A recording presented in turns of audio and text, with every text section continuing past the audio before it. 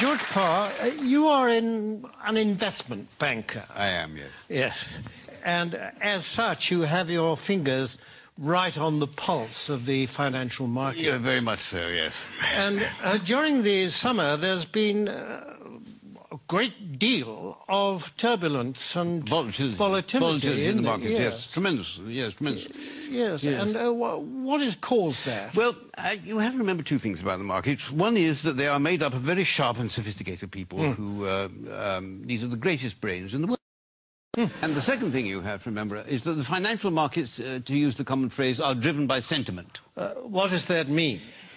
What does that mean? Well, things, let's say, are just going along as normal in the market, and then suddenly, out of the blue, one of these very sharp and sophisticated people says, "My God, something awful's going to happen! We lost everything. Oh, my God, what are we going to do? What are we going to do? Shall I jump out of the window? Shall I jump out of the window? Exactly. Let's all jump out of the window. Sell! We've lost it. Sell! Yes. Precisely. Yes. Precisely. And then a few days later, this same sophisticated person said, "You know, I think things are going rather well." And everybody says, "Actually, I agree with you. I think we're rich. We're rich. Yes. We're rich. Yes. Buy. Buy. Yes. Yes. And that's what we call market sentiment. Yes. Surely we are exaggerating just a bit. Well, I don't know. I mean, in August, in the middle of August this year, when the market absolutely plunged in London, a well-known city firm, State Street Global Markets, issued a statement in which it said, and I quote, "Market participants don't know whether to buy on the rumour and sell on the news, do the opposite, do both, or do neither, depending on which way the wind is blowing," unquote.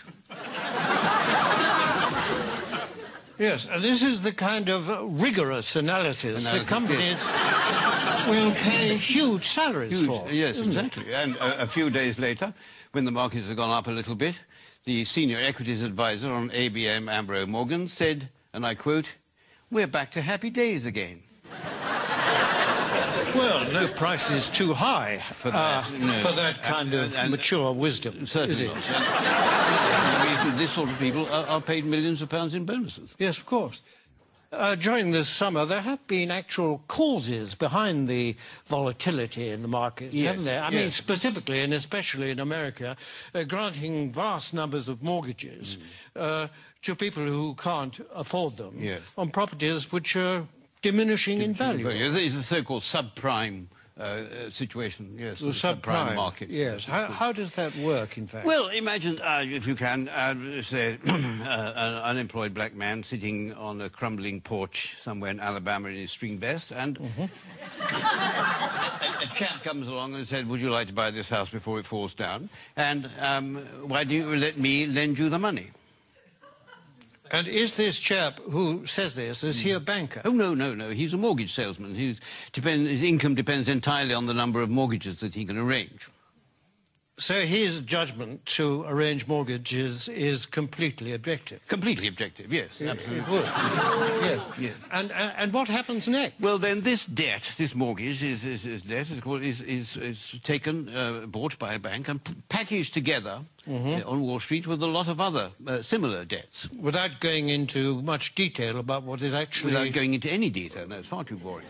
And so this is put into a package of debt, and then it's moved on to Wall Street, and it's extraordinary what happens then, that somehow this package of dodgy debts stops being a package of dodgy debts and starts being what we call a structured investment vehicle. An SIV? An SIV, exactly, yes. Yes, I see. And then someone like you comes along and buys it. I buy it, yes, and then I will ring up, I don't know, somebody in Tokyo and say, "Look, I've got this package, do you want to buy it?"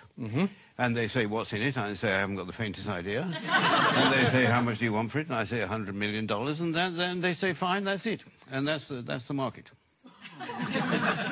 And presumably this package, I mean, that kind of thing can happen several times to the same package. Possibly, yes. And every time it does, of course, then you or someone like you will get a fee and a markup and a profit, yes. And so well, you can't expect us to do it for nothing. It's hard work. in view of the fact that in these packages there's a lot of dodgy debt, what is it about it that attracts the financial, risk takers? Yeah, well, because these hedge funds, as they're called, which specialize in these debts, they all have very good names.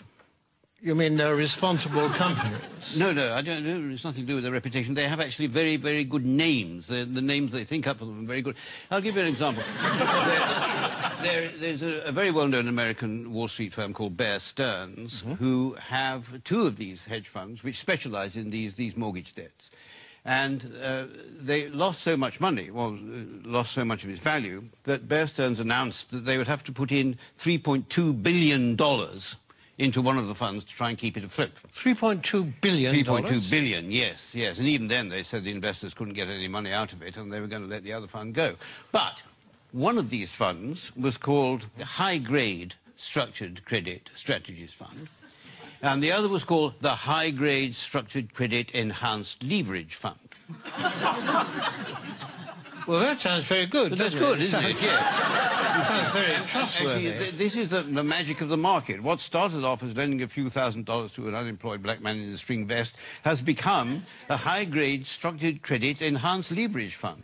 I like the sound of it. It is good. Well, it sounds very trustworthy. I mean, it's got good words in it. It's got words like high. High is good. High is good. Yes. Better than low, anyway, isn't it? Yes, absolutely. And structured is another good word. Very good. Enhanced. I love enhanced. Enhanced is very good. I mean, I'd buy anything if it said enhanced. Absolutely, yes. Yes. It might have been different if it said the unemployed black man in the string vest fund, but yes, because then alarm bells might start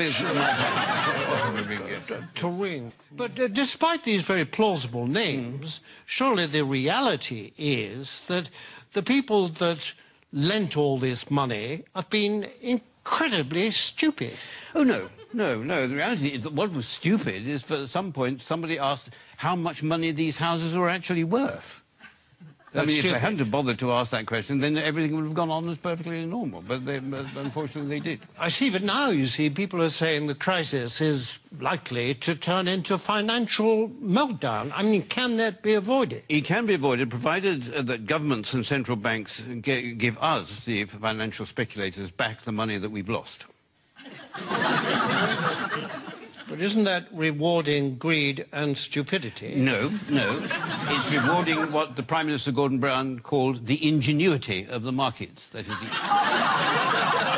You see, and we don't want this money to spend on ourselves. We want this money just to go into the market so that we can carry on borrowing and lending money as if nothing had happened without thinking too much about it. Yes, but if the worst came to the worst and you didn't get this money, what then? Well, then there'd be another market crash, and then I would say to you what people like me always say, that it's not us that will suffer, it's your pension fund. Thank you very much, George Parr.